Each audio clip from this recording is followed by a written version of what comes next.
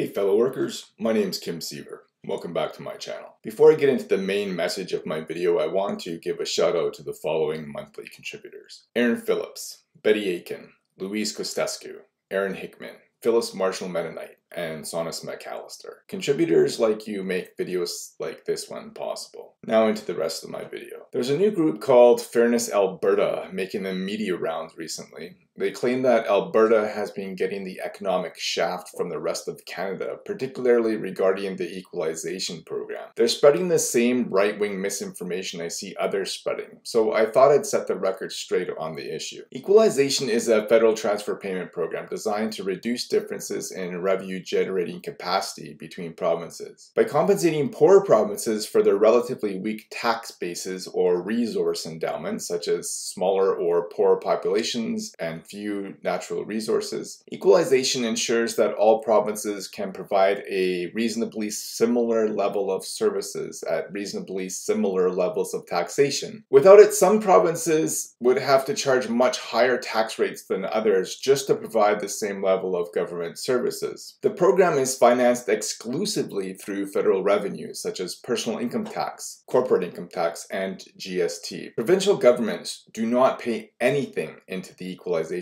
program. The idea that Alberta has contributed more than any other province is a complete myth. Alberta as a government has never contributed to the equalization program. All Canadian individuals and corporations pay taxes, theoretically speaking, and that's where the money for the program comes from. Income tax rates and GST rates are the same across the country. No one pays a higher rate just because of where they live. GST for Canadians living in Alberta is 5%, but it's also 5% for Canadians living in Quebec and PEI and Saskatchewan and everywhere else. Likewise, income tax rates are the same regardless of where you live. If you make $45,000 a year living in Alberta, you pay 15% in federal income tax. But you pay 15% if you make $45,000 in Quebec. If you make $500,000 a year living in Alberta, you pay 33% in federal income tax. But you pay 33% if you make $500,000 in Quebec too. Now, it's true that Canada receives more income from people and corporations in Alberta than from any other single province. Take a look at this graph, which shows federal revenues and expenditures by province for 2017. Clearly, Canada doesn't receive more revenue from any other area of the country than it does from persons and corporations within Alberta. That being said,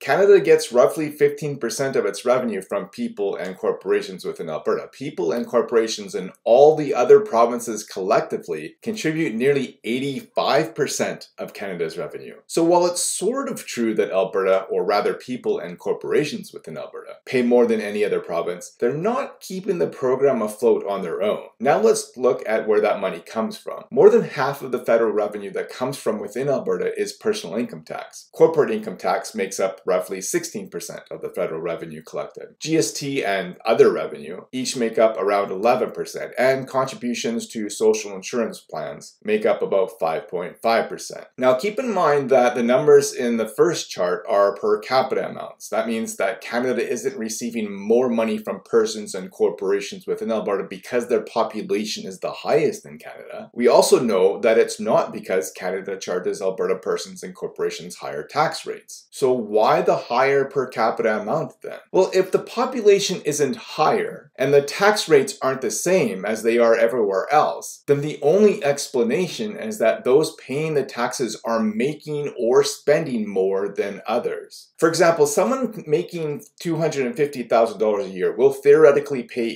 $82,500 in personal income tax. Someone who makes $500,000, however, will pay $165,000 in personal income tax. Even though both are taxed at 33%, the person paying the most is also making the most. Likewise, someone buying a $10,000 car will pay $500 in GST, while someone buying a $100,000 car will pay $5,000 in GST. Even though both are taxed at 5%, the person paying the most is also spending the most. In 2017, Canada collected on average $6,636 per person in income tax from people living in Alberta. That's higher than the per person rate in any other province. That means on average, people in Alberta had higher incomes in 2017. Alberta corporations paid the most in income tax too, at $1,826 per capita. The next highest was Ontario with $1,493 per capita. And since corporations are taxed the same rate across the country, Alberta corporations must have higher taxable incomes than corporations elsewhere in the country. Same goes for GST. Canada collected $1,333 per capita in GST from within Alberta than it did from within any other province, which meant that Alberta persons and corporations spent $26,660 per person on taxable purchases in 2017. BC was next highest at $24,540 per person. So why does Alberta send more money in Ottawa than any other province? People in Alberta have higher salaries. Corporations in Alberta have higher revenues. People and corporations in Alberta spend more money on taxable goods and services. Remember, those higher salaries are an average. It doesn't mean that you or I necessarily are making more than any particular person in Ontario or Quebec. For example, in 2017, Alberta's median income was $41,500, the highest in the country. Median income is the halfway mark between the highest income and the lowest income, which means that Alberta either has the highest top income in the country, the highest bottom income in the country, or both. If Alberta wants to lower how much they send to Ottawa, there's a pretty easy solution. Maybe they should lower corporate profits or reduce the wages of the wealthy. And increasing worker wages is one way to accomplish both of those things. Thanks for watching. Thanks to all these subscribers and Patreon patrons who make this video possible. Please visit my website at kimsiever.ca. You can also find me on Facebook, Twitter, Tumblr, and Medium. If you appreciate the videos I share on YouTube, the posts I write on my blog, and the content I share on my other social media accounts, please consider making a monthly donation either through PayPal or Patreon. If you agree with the points I raise in my video, please give me a thumbs up and let me know in the comments below why. Please share my video, subscribe to my channel, please click on the notification bell so you're notified every time I upload a new video. I look forward to talking to you again. Solidarity.